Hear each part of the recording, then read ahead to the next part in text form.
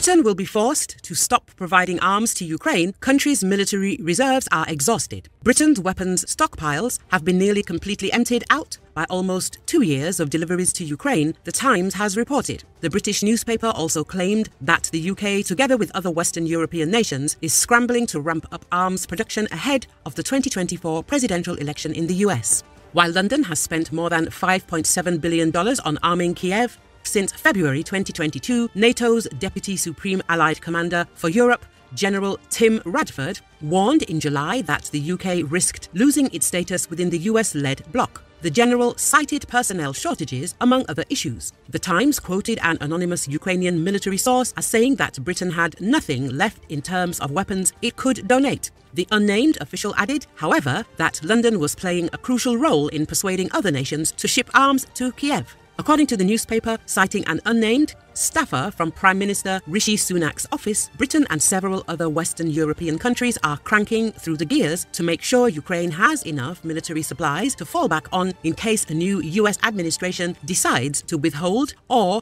drastically diminish defense aid. Britain and other Western nations are allegedly seeking to extend the conflict into 2025 and possibly beyond, the source said, in the hope of stretching Russia's resources and forcing it to eventually relent.